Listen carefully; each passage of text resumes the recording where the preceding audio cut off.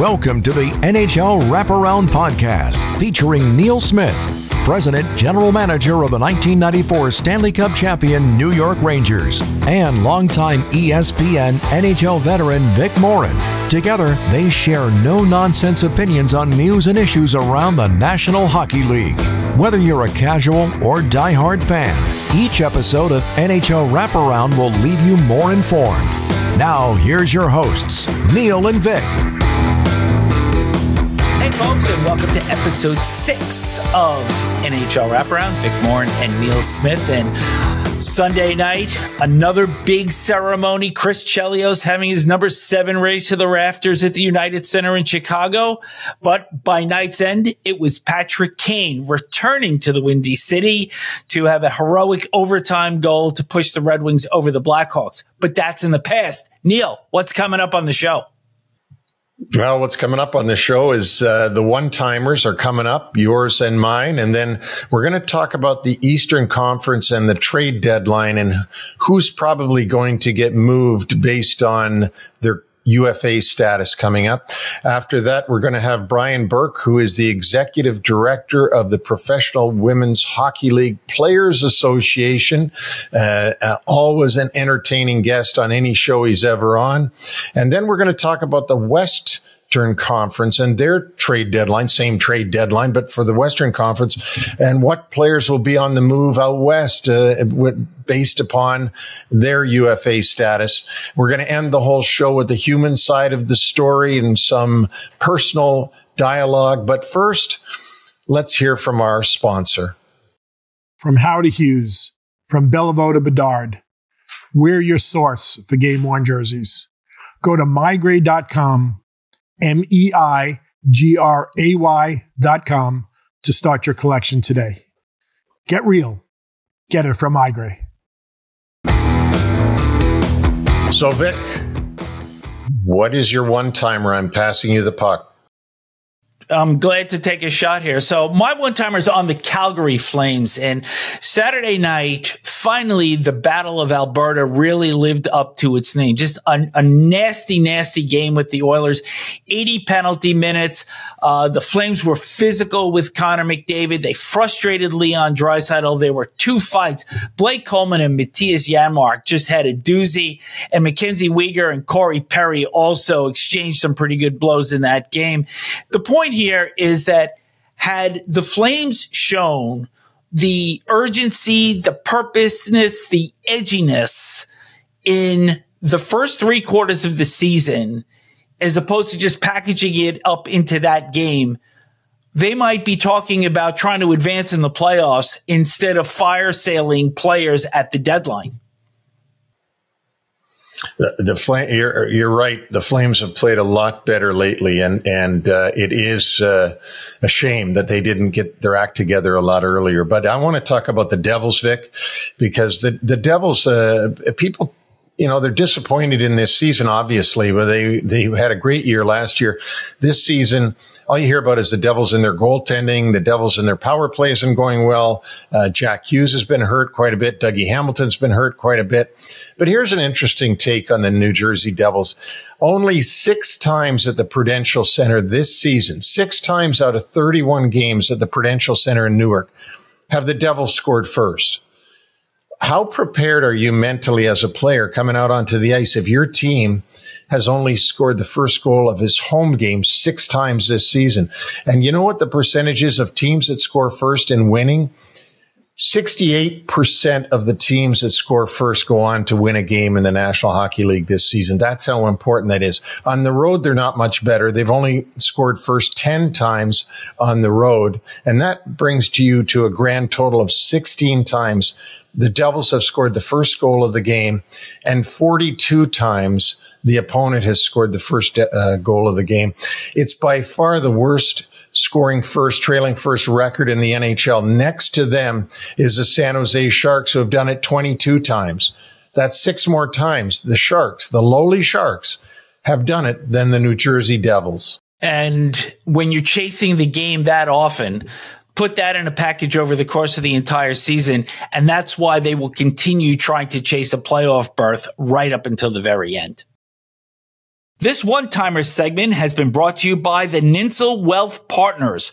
Our goal is to be your primary source of financial advice.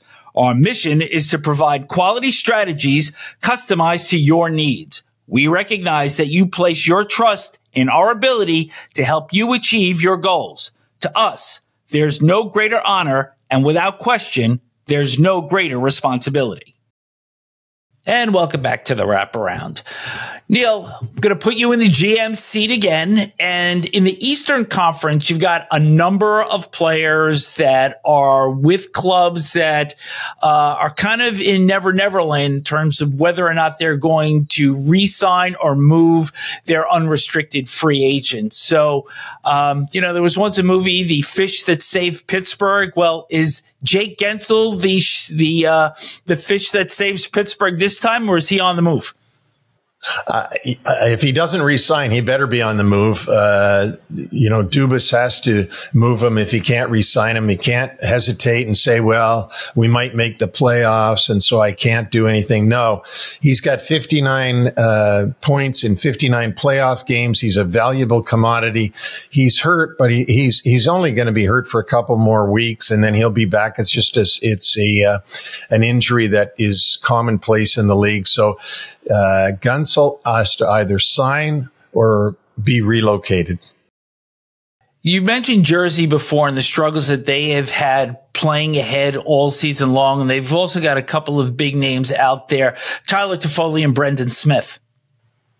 Yeah, the thing with the Devils is similar to Pittsburgh, and that is Fitzgerald going to want to tell the fans, I'm throwing in the white towel on the season? This is the hard thing to do for the general manager, because when you start to trade players like Tyler Toffoli or even Brendan Smith, who's I think has been real good for them this year at 35 years old, you're signaling to your fans that, we're giving up on the season. Tyler Toffoli is a very valuable guy. He's won Stanley Cup. He would be a great asset for somebody who wants to increase their power play going into the playoffs. However, will the Devils signal to their fans that they're giving up? I don't think they will, but it'll be a shame if Tyler Toffoli walks out of New Jersey for free in the summer. And certainly Smith, best known this season for knocking Connor Bedard out for a long stretch of time with a broken jaw. Yeah. Let's move over to Washington. Anthony Mantha. Yeah, Mantha's an interesting case, and hasn't shown much playoff numbers, but he is a free agent, unrestricted free agent at the end of the year. Again, I'm sorry to keep repeating this, but if the Washington Capitals trade Anthony Mantha, do they signal to their fans that they don't think they're going to make the playoffs? When really they're in a playoff spot right now and have been for a while, as remarkable as a lot of people think that is with the talent they have on the team and the way the injuries have gone. So it'll be interesting to see if Mantha stays or Mantha goes. Well, they've certainly hung in the fight and have really overachieved as a club this year. But let's switch to an underachieving team, the New York Islanders, and one of their really physical presence players for a long period of time, a guy that has just passed 1,000 games, Cal Clutterbuck. I don't think they'll trade Cal Clutterbuck. He has a free agent at the end of the year, unrestricted free agent. He's one of those guys that plays a great fourth line role for the Islanders. He's done it in other teams, and in Minnesota was one of them. I don't think that Lou Lamoriello will trade him by the deadline. I think he'll stay pat. Former Cup winner Eric Johnson in Buffalo. Put in a lot of playoff time with the Colorado Avalanche for a lot of years, including the Stanley Cup 2 years ago. He's a first overall pick way back, but still can add some experience. He can add valuable playoff experience. I think he's played 80-something playoff games, and he's still a big man, still a dependable piece back there on defense. Vladimir Tarasenko a year ago was on the move to New York, and looks like he may well be sought after again at this deadline. Tarasenko's an interesting case because he's on a one-year contract with Ottawa. A lot of people expect that he'd get moved at the deadline.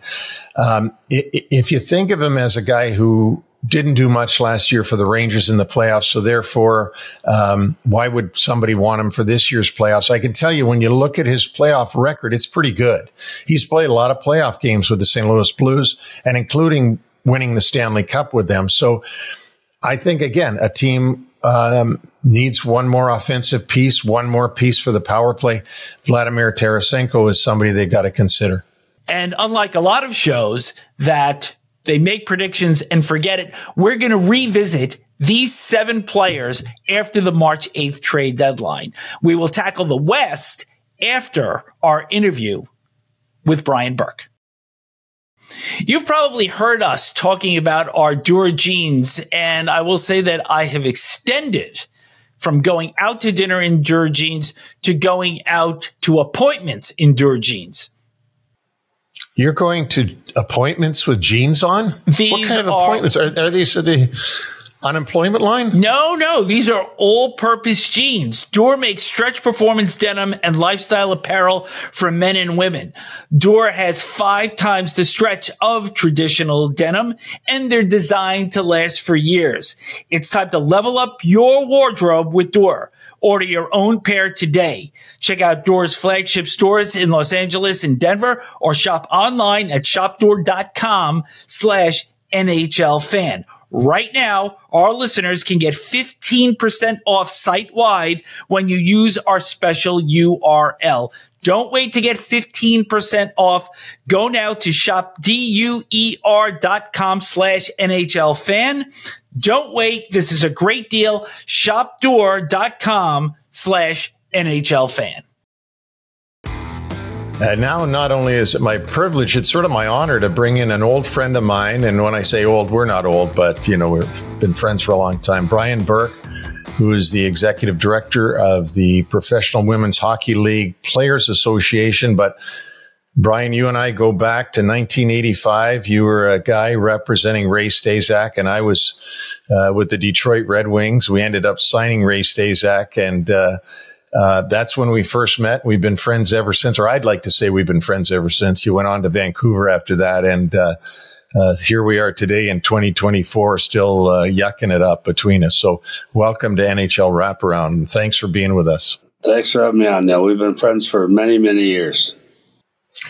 The first thing I'd like to say or ask you about is, obviously, having been president of the president of the Pittsburgh Penguins for 2 years, and with Ron Hextall as general manager, and a different ownership group most of the time you're there, but you must be keeping your eye on the Penguins. It would be natural, just the same way as I keep my eye on the Rangers. And I just wondered what your thoughts are on them in the last year and now this year, which sort of seems very similar in my eyes to last year. Well, first off, you know how that works, Neil. I've worked for 3 teams that got sold. I got fired all 3 times. So when Fenway Sports Group bought the Penguins, Hexie and I knew we were in trouble, and we were. And they made that change, and that's ownership's right. Ownership, they buy a team, they have the right to have whomever they'd like run that team. So there's no bitterness there. I do still follow the team. It's been an up and down season for them. Tristan Jarry's putting up unbelievable numbers. Sid is doing unbelievably well. And yet they haven't made up too much ground in the standings. So I don't know what to make of them. Depends on what day of the week you ask me. And I think Jake Guentzel's going to hurt them a lot. He's a really good player that no one talks about. Brian, you've been quoted, one of your best quotes is, July 1st and the trade deadline are the 2 times of the year that NHL GMs lose their minds. Guentzel is hurt right now, and it kind of puts Kyle Dubas in a little bit of a quandary because his contract's expiring. What do you do with this player? Well, the return to play date's well in advance of the end of the season. So to me, I would be treating this player as if he were healthy. I'd say you can look at the medical information you need. I can show you that he's going to be fine. He's a durable guy. He has not suffered from injury problems. He plays hurt too. So I would be treating this as if you were indeed going to. I think a lot of the talk of trading Jake Guentzel is overrated. But if you are serious about it, I would treat him as if he were a healthy commodity. Do you think Pittsburgh manages to get him signed? I think they're going to end up signing him. My own view is I think this talk about signing him is a lot of nonsense, frankly. I want to move over to another big deal that was made back in August, and that was the acquisition of Erik Karlsson, who it was 7 properties that the Penguins wound up giving up. They did get some return. They did save some cap space. But to me, this was a lot of chips going into the middle of the table by Dubas to get this one player to supposedly help this power play become even more effective. And to a large degree, it's worked in the opposite. They went 13 games, almost an entire month without a power play goal early in the season. And even though they had 2 power play goals Sunday against Philadelphia, it just seems like it's a perimeter power play that does a lot of passing around the outside. And it's almost like they're trying to pass the puck into the net instead of making, really solid plays into the middle of the ice and creating screens and whatnot. Well, I think if you look at power plays, I think you break it down to, first off, do you have adequate personnel? Do you have enough skilled people, enough good decision makers, enough shooters to have a good power play? Because if you don't, you're not going to have a good power play. Doesn't matter how well it's coached, but they do. They've got weapons. And so it comes down to how are you running the power play itself. The breakouts and entries seem fine. They get into the zone pretty good. And then, like you said, they overpass the puck sometimes, or seem to anyway. I don't know what the right answer is. I know my answer when I was in Pittsburgh was, why don't we go low to high and shoot a few times? Start cranking the puck at the net, get 2 guys in front of the net. But I know they've tried that as well. And it does seem like they're waiting for a perfect chance and waiting for perfect opportunities. That works sometimes, but it doesn't work a lot. Does that surprise you, though, with the likes of Sidney Crosby and Evgeny Malkin, Chris Letang on one point? You've got Guentzel, they've got Raquel over from Anaheim, that they couldn't get this figured out, or they really have struggled all season long in this area? I mean, they have bumped up to 28th from 30th, but that is way below the standard of considering the talent of this group. Yeah, I'd say the same thing again, Vic, is given the weapons they have, it does not make sense. It does not compute, to use the old science fiction saying. It does not compute. It doesn't make sense. So you have to make some adjustments or try different personnel. But they've got good coaches in Pittsburgh. They figured that out. I mean, they would have tried all these things. I don't watch the team as closely as I normally would because I watch so many of the women's games now. So I'm missing a lot more hockey than I used to, and I love the fact that I'm missing it for a great reason. But I don't know. I don't follow it like a hawk like I did last year. So I really can't give you a better answer other than my guess is they're quality coaches. They're smart guys. They probably, anything I give you as a suggestion is probably something they've already figured out and tried. Yeah, Brian, I want to ask you about something that might be sensitive, and if it is, you can tell me, but I can't figure out the Mike Sullivan factor in Pittsburgh. They won the cup, the 2 cups 7 years ago.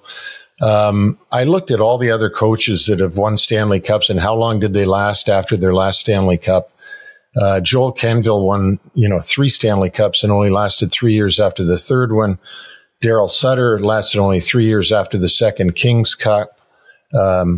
Mike Babcock was 7 years in Detroit after winning the cup there. But it's just weird to me that Mike Sullivan has lasted this long with the lack of, missing the playoffs last year. Now this year not being very good.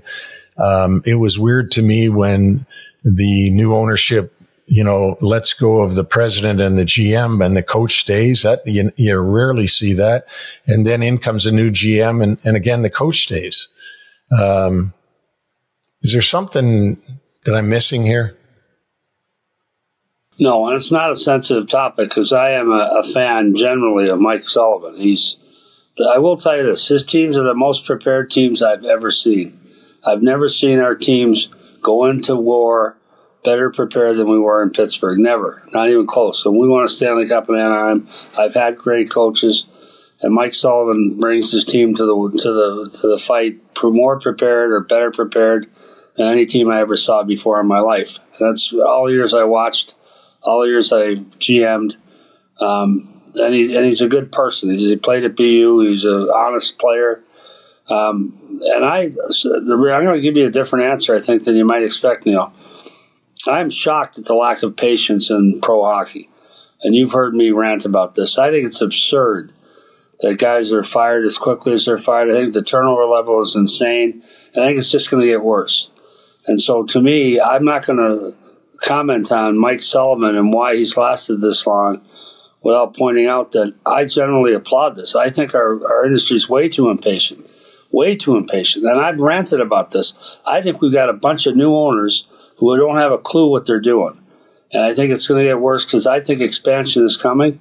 I am dead set against expansion. It's every 32 years now you win a cup. They're going to make that 40 or 45 or 50 or 60. Are you kidding me? We're going to start having parades for divisional winners, for God's sake. So to me, you look at the value of teams. If they said we're not going to expand for 20 years, the values of the existing teams would double instantly. But right now, the threat of expansion keeps people interested. They'll get $1 billion for an expansion team. They will dislocate their shoulders voting for this, even though it's insanity. We don't need more teams. We don't need more travel. We need fewer games. 32 teams is just fine. And I think the madness should stop, but it's not. And these new owners are the worst. I'm not pointing to Fenway. I'm saying new owners in sports, they have no patience. They have no sense that, okay, it's every 32 years. You think they understand, any of them understand that math? Not a chance. No. But Brian, you make a good point. I want to bring up something else aside from the Sullivan thing, which, by the way, I come from your era, and I know that when we got into the league as general managers, it was a black mark to fire a coach. You didn't want to fire a coach because it looked bad on you. And now I just want to bring this up. And the coaches that have been replaced this season, here's the bad news for coaches.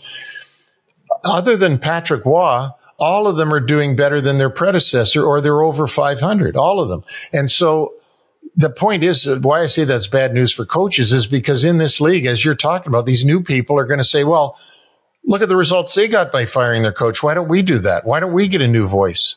And I think that's bad for the game. That's a big problem because you're right.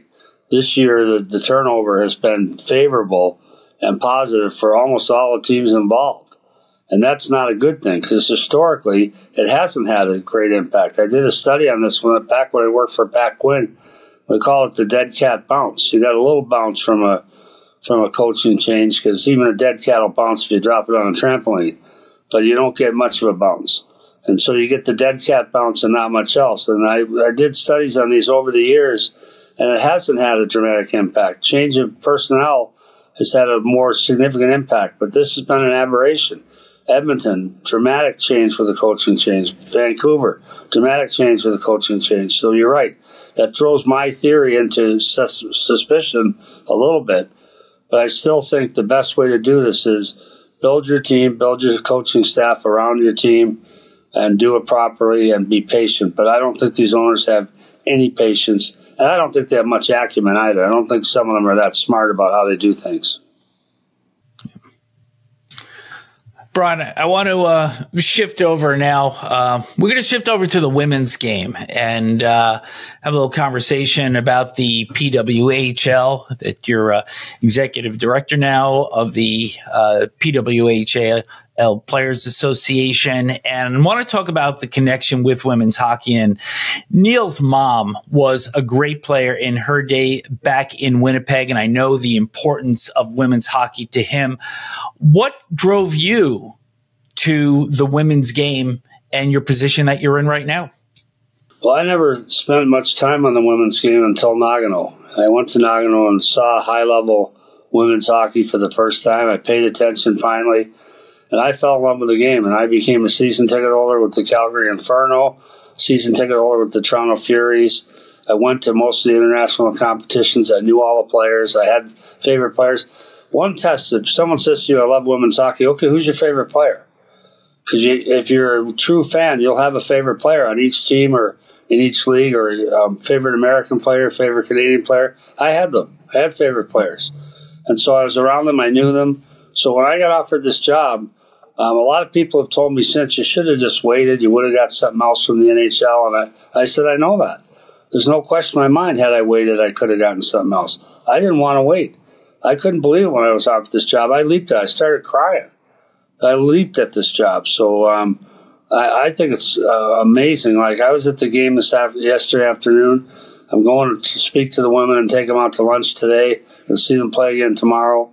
I'm enjoying this thoroughly, and I think it's a great game, and I feel very fortunate to be involved. I think it's one of the best jobs I ever had.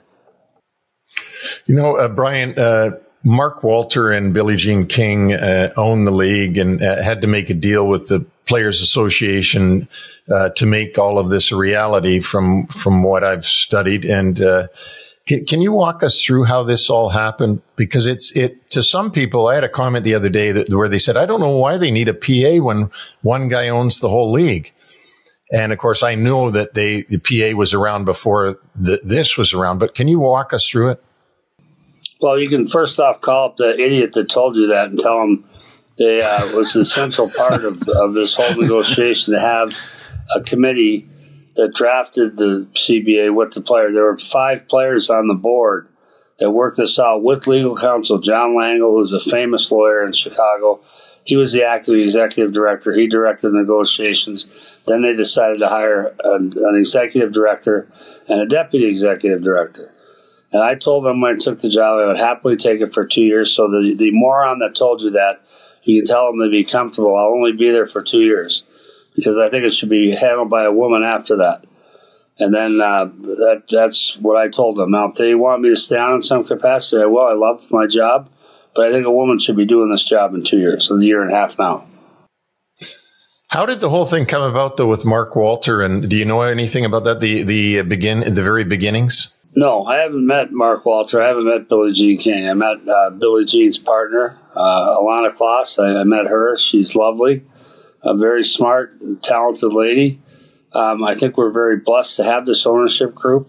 They've got deep, deep pockets, and they love women's hockey. This started with Mark Walter's wife, Kimbra. She apparently became an aficionado and had players billeting at their house that played in that league. That's where the love of hockey comes from, and that's where Billie Jean King is the greatest advocate of women's sports, maybe in the history of the world, came about her involvement. So that's how they started the league. They bought the other league out, so it was important to get one entity, and then they funded and staffed this properly. They've given the women their best chance to win. We've been given our best chance to win. The teams are funded properly. They're staffed properly. There's 6 teams, so there's star players on all 6 teams. The travel is compact. The farthest trip is Minnesota, and that's where I am today. So most of the travel is bus travel, and it's been done very scientifically and very efficiently. This gives the women their best chance to win. We're determined to take advantage of that. So we owe the family a lot, but I don't know them. I don't know them personally. Okay. You know, just for those of us that don't know and the people listening that don't know, what would the average salary be in the league? And how does that compare to the pro leagues in the past that women have had?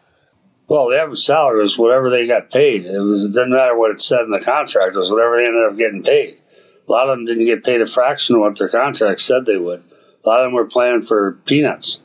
So all had other jobs, all worked to, there's no living wage.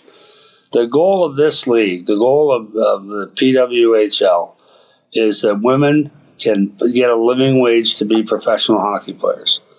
And so the minimum salary is $35,000 plus $1,500 US a month in housing. And that's a living wage everywhere, except you could argue maybe not New York, but the women play and train in Connecticut, Bartley, and maybe not in Toronto, but they're making it work. But the salaries go up to $100,000. The average salary would be around $55,000 for this year. So and they have massage therapists, they have athletic trainers, they have equipment trainers, they have assistant coaches. They are staffed and funded properly. This league will lose a lot of money until we get going. So this is a labor of love. They're doing this the right way. They're doing it for the right reasons, and we'll make it work. Brian, they've also brought some new rules into this league, and one of the ones Neil and I were talking about, and I think it would be interesting to see if the NHL someday adapts this, is the jailbreak, where if a player's in the penalty box and her team scores a shorthanded goal, that player is released from the penalty box. Yes. And also the standings, and there's been a lot of talk in the NHL. I'm not big on the role change. That's why I'm giving you a short answer. I knew that. I could see that. It's to me, it's kind of cute though. The women like it, and that's all that matters. The fans seem to like it. So I'm old school. I'm like Neil. I'm very old school, but I didn't like this rule. I wasn't consulted on it, but the fans seem to like it, and our players seem to like it. So have at her. And the standings are great until you get the reason we've never gone to 3-2-1 scoring, and Neil knows this, is it widens the gaps in the standings so early. It makes them so wide. It looks like your team is 80 points out of a playoff spot when they're really 20 points out, and it's bad enough. It looks bad enough. So I think my guess is our league will outgrow this over time, but right now it seems to be wildly successful. People like it. I'm on board. What about the physicality rule, which is, there's been talk about, body checking, no body checking, and there's kind of a little bit of a unique role for physicality in the PWHL. Yeah, and I think the best way to explain that is it's a work in progress. I can't speak for all the women because I'm talking to them today, to one of the teams in Minnesota about this today. One of the topics is, how much physicality do we want? We almost had a fight in the game last night. I'm pretty sure our young fans do not want to watch fights. I'm pretty sure. I love fighting. I don't think it has a place in our game here, and that's fine. And how much hitting do you have? Because when you say to yourself, it's very physical. I love it. I think the way we play now is just right. But I'm worried if it gets rougher than that, because that's when the knee injuries come. That's when the shoulder injuries come. That's when the 4 to 6 month rehabs come. And we need our star players. We need a game where they can play consistently and not be banged up. So we've got to maintain that balance. I think we've hit it just perfectly. Last night was a rough game, but no big vicious hits, no cheap shots. What was supposed to be a penalty was called, but they allow the women to play, and I think the women want to play, and I think the game is better because they're allowed to play. But I think we're at a point now where we're better be careful that we don't go any farther down that path. Neil, there appears, Brian, there appears to be a real market for the new league. There is an attendance of 19,285 on February 16th. You've already laid out the structure and just how thoughtful the planning has gone into this. Why will this league work long term? Well, I think because first off, I think it was conceived properly. Collective bargaining agreement, the number of teams, the staffing, the funding is all set up to say, okay, if we fail now, it's because our fans have failed us or we have failed us. So they're giving us our best chance. That's all an owner can give you, in my view. And I think we're going to grab it and run. We're already doing that. We had 10,600 here last night in St. Paul. 10,000 fans. We had 19,000 a week ago Friday in Toronto. Had 16,000 or 13,000 here in St. Paul a couple weeks ago. So, and we're playing neutral site games coming up in Pittsburgh and Detroit to test new markets and see what we can do. So I think people have responded amazingly. They love the game. They love the women. They love the product. I think it's been beyond all expectations. But we're still going to lose a lot of money for a long time. And that's where ownership, I believe, has come in with deep pockets and a plan that'll work. I assume expansion is part of that at some point. They have not asked me about that yet, but I talked to Stan Kasten about it, who's one of the principals in the league. I think that's going to happen at some point, but not in a rush. We've got to stabilize what we've got going, get people familiar with our rivalries, and get some rivalries developed. There's a lot that goes into this, in my view, for the first 2, 3, 4 years, and then look at expansion. Do you ever see the NHL stepping in and maybe providing some aid to help make this float long term? Well, I think what they've done, what the league has done so far, it's been all indirect support. So they put in a 3-on-3 part of the All-Star game in Toronto, which was magnificent. And they didn't have to do that. It was great. They've added women to the skills at the All-Star game. They added an outdoor game, or they've tried to at some of the other outdoor games. They've added indirect support. And I think we're very grateful for that, by the way. I think Gary's a big supporter. Whether it be take the form of greater support, direct support, that's something we'll discuss with the NHL in the future. But at this point, no. Our plan is to operate without direct support for now, and then we'll see. Last thing, Berkey, before you go, and I appreciate you staying all this time with us. I want to mention personally two things that I don't think that Brian Burke gets enough credit for. The first one was building the Vancouver Canucks into a cup contender by the acquisition of the Sedin twins, which is probably one of the most brilliant things I've ever seen. None of the rest of us at that time could see that and envision what that would do to a franchise the way you did with the Canucks.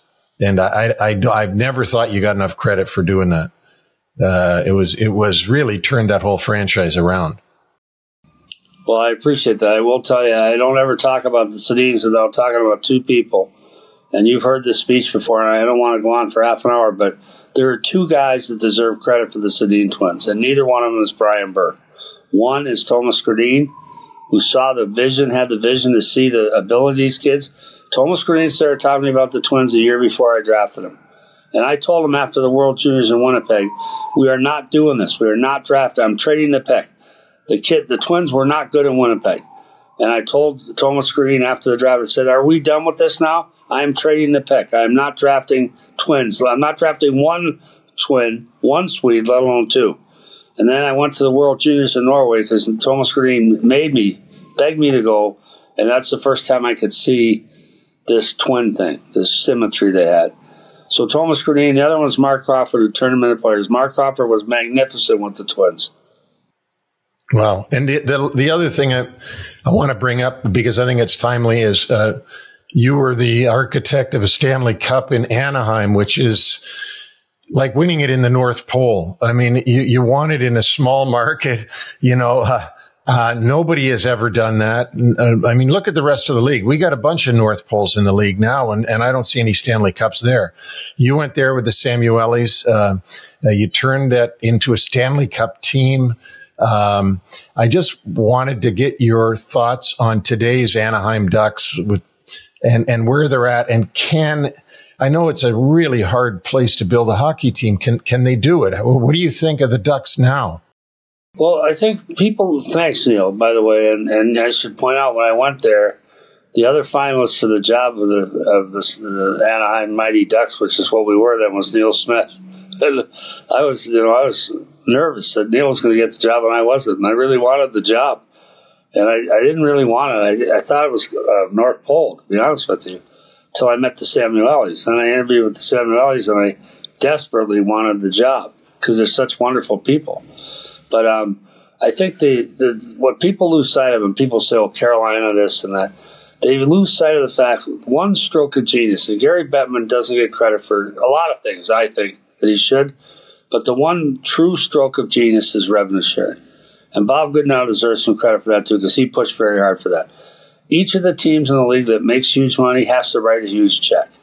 So the Toronto Maple Leafs have to write a check for, I believe this year, it'll be $30 million US. $30 million US that goes to the have-nots.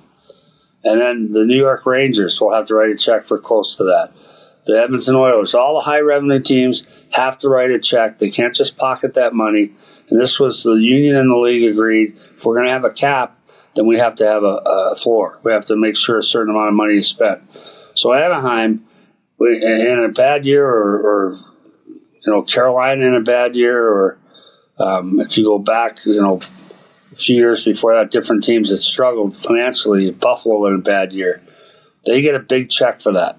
So they're enabled to compete. I like what Pat Verbeek has done. I think he's brought in some good young players. I think they're going the right way. They're a ways away, but I like their leadership now. And you forgot to mention Arizona playing in a high school building. Well, Arizona playing in a high school building. I went to a game there last year. It was the most fun I've had at an NHL game. I could read the players' names. It was up in the press box where Neil and I always sit. We can't even read the barcodes across the back, the name bars. So to me, Mullet Arena, I loved it. I thought it was great. I had trouble getting in and out of the arena because I had no idea who any of us were. They're like, get out of here. You can't sit there. I'm like, I am the president of the hockey operations there. They had no idea. But it was really cool going to a game there. And again, they'll sort it out. People are quick to jump on the Arizona thing, but I've been in those meetings when we voted to keep Arizona around. It wasn't just Gary Bettman. That's a 6 million person market. We should just scoff at that and discard it because we're in the wrong place. That's what's wrong with the Arizona Coyotes. We're not in the right place. And so that's been the mismanagement here. Let's get in the right place and see if it goes. They may be running out of time, who knows? But that's the reason. I think it'll be a shame if we lose Arizona. I think we're probably gonna. But I think that would be a real shame. Well, Brian, for Vic and me, thank you so much for coming on and doing this. We've kept you over time, and you don't want to miss your lunch that you're going to with the ladies. So, but we'd love to have you back again sometime if you'll ever do it. And this is really fun. It's just like old times. Well, thanks, Neil. Thanks, Vic. Appreciate it. Thank you. Time now for a quick shout out to our sponsor. NHL Wraparound is brought to you by MyGray, your source for game-worn jerseys. Head to mygray.com to get your collection started today. Get real, get it from MyGray. NHL Wraparound subscribers can take 10% off any hockey jersey when they order at mygray.com and use the coupon code WRAP10. Don't forget that coupon code WRAP10. Earlier in the show, we talked about Neil's Eastern UFAs potentially being on the move. Now we're going to move to the West, and the club that everybody's really looking towards in terms of making moves is the Calgary Flames defensemen Noah Hanifin and Chris Tanev. And they've been a while. The teams have been looking at this, and you talked earlier, and rightfully so, about the Calgary Flames and their sudden late season, or it isn't really late season, but mid-season surge that is probably put Craig Conroy in a perplexing situation of thinking, can we make it? Certainly, if the Calgary Flames decide that they're not going to make it, the Tanev and Hanifin will probably be traded. They're both very serviceable defensemen that can play a good parts on a playoff team somewhere. I would be surprised if those two defensemen are still with the Flames when the season ends. You got a cup winner from the Tampa Bay years in Tyler Johnson, who is languishing in Chicago right now. You see him moving? The reason I do is I see 119 playoff games and a lot of playoff experience. And if somebody wants a depth forward at this point in his career, I think Tyler Johnson would be a good guy to have. He knows what it takes to win. He's been through the wars of the playoffs and might be a good pickup for somebody to add to their lineup.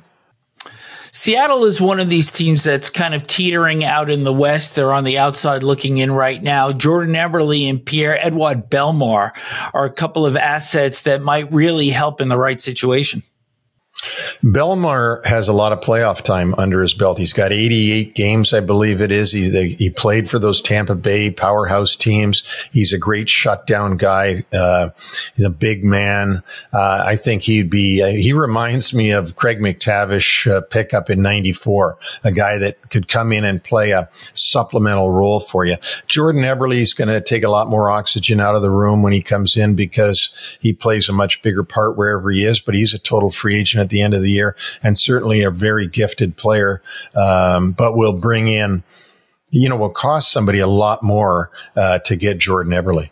A host of free agents out in Arizona, but right at the top of that list, in all likelihood, Jason Zucker and Matt Dumba. Dumba is a guy that I think will be on the move. A real good defenseman, played really well as a Minnesota Wild all those years. So I would be surprised if Dumba doesn't fit into somebody's plan as another defenseman. You need 8 good defensemen when you go into the playoffs because it's a war of attrition. As far as Jason Zucker is concerned, doesn't have a great playoff resume, really fast. Perhaps if you could get him for the right deal, he could be a supplemental piece to a team going into the playoffs. We're going to go to California for our last two clubs, and team that a lot of people are looking at are the Anaheim Ducks, Adam Henrique and Jakob Silfverberg. Yeah, the problem that I see with Adam Henrique, and a lot of people have mentioned him as a guy that's going to go somewhere in the playoffs. he hasn't played in a playoff game in 12 years. I'm not sure how much he'll add in a real playoff run. I mean, he's a good player and he's been around a long time. And Jacob Silfverberg is 35, 36, 37, in that range. He's an older player, hasn't had a lot of playoff experience. Not sure that he'll get moved. My prediction would be that Silfverberg doesn't go anywhere and that perhaps Henrique gets traded somewhere, but I don't know how much he'll bring back for Pat Verbeek. In San Jose, sharpshooter Mike Hoffman, and a player that made a big impact when he was healthy for Florida last year, and that's Anthony Duclair. You hear rumors about Anthony Duclair going back to Florida, and that wouldn't surprise me at all. The thing that you got to know is that when you're San Jose, you're not going to make the playoffs. You're not waving a white flag to your fans. They already know you're not going to make the playoffs. Why not get something, whatever you can get? If it comes down to the fact that all you can get for Duclair is a 5th round pick, well, you're better with the 5th round pick than you are with an expiring contract. I think that with Mike Hoffman, I don't know that he'll get moved. Not a lot of playoff experience there. Good player, but might be a depth guy. But I would think that Duclair definitely would get moved at the deadline. We talked 18 players in total between the Eastern and Western conferences. You got your tally sheet? Oh yeah. I got it. I got it waiting there. And I can't wait for you to put me under the microscope again and bring up these names. Check back in 2 weeks and we'll find out how Neil did. This is the human side of the story, brought to you by UBS Financial Services. And Neil, you got a lot closer to playing in the NHL than most of us that played small college hockey or in beer leagues or whatnot. But I got a story about a guy that actually kind of lived that dream in somewhat of an odd way. So I'm going to take you back to October of 1985 and Bruins and Canucks. And they played this past Saturday, and we all know that they played in the 2011 final. But this is probably one of their more memorable moments in the history of those two franchises playing against each other. And I'm just going to say in advance that for our listeners, when the video drops on this, I invite you to go and watch this on YouTube. So the scene set is this, is a high school student named John Purdy somehow managed to get a stick, skates, and a puck into Pacific Coliseum. And during a commercial break, he scaled the glass, put the puck down, and came in on Pete Peters, the Bruins goalie, banged home his own rebound and celebrated to the applause of the audience at the Pacific Coliseum. Then he gets escorted into the penalty box by referee Denny Morrell, and then kind of says hello to the Canucks player that was in the penalty box at the time. His name, Taylor Hall. Not that Taylor Hall, but a Taylor Hall that played 41 NHL games for the Canucks and Bruins in the mid to late 80s. And just a couple of funny sidebars to that supposedly the stick was smuggled in by one of his friends who tucked it in his pant leg and limped in to make it look like he had some sort of disability or limp. And afterwards, the following day, he was interviewed by a local TV station in Vancouver while sitting in the principal's office. Oh, boy, those were the days, weren't they? They sure were. Oh, well, my human side of the story, I want to talk about my friend who we had on this show, Brian Burke, and tell you a little bit more to who the man is. And, you hear about the gruff exterior. You hear about all the different interviews that he does, TV shows that he does, things where he's very, very gruff around the edges. But this is a guy who has very, very strong Irish roots. He's born in Providence, Rhode Island, moved to and was brought up in Edina, Minnesota. He was one of 10 children. He ended up going back and playing at Providence College back in Rhode Island.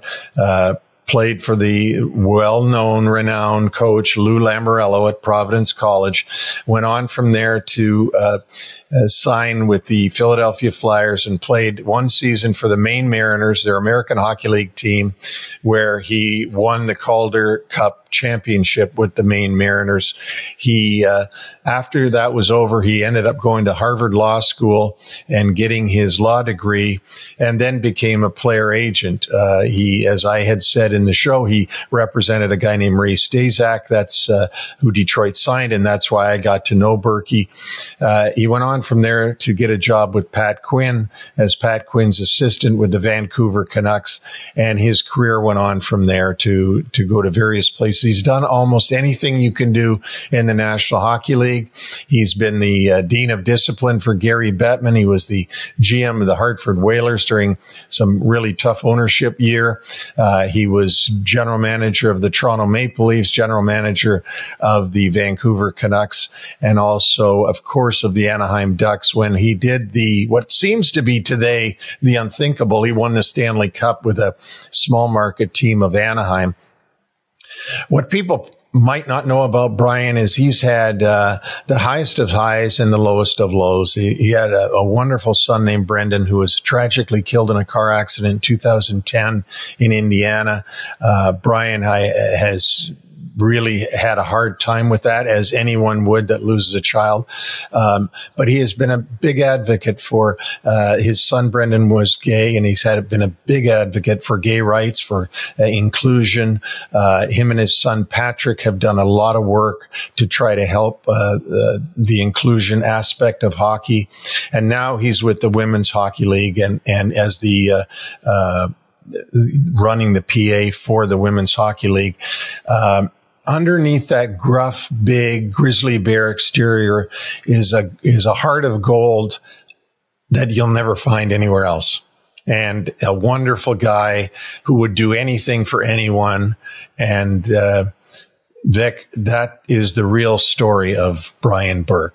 And it was a thrill, really, for both of us to be able to have him on, to be as open as he always is, and even throw in some touches of humor. So really thrilled that we're able to have him on today. So that will be a wrap for our show for episode 6. Thanks to Migray, UBS, Doer, and Guentzel Financial Partners. Thanks to our listeners, and don't forget to subscribe. We're on Apple, Spotify, YouTube, or wherever you find your favorite podcasts. Please send questions or comments to NHLWraparound@gmail.com. The mailbox is open, and join us next Tuesday for more NHL discussion. We'll see you then.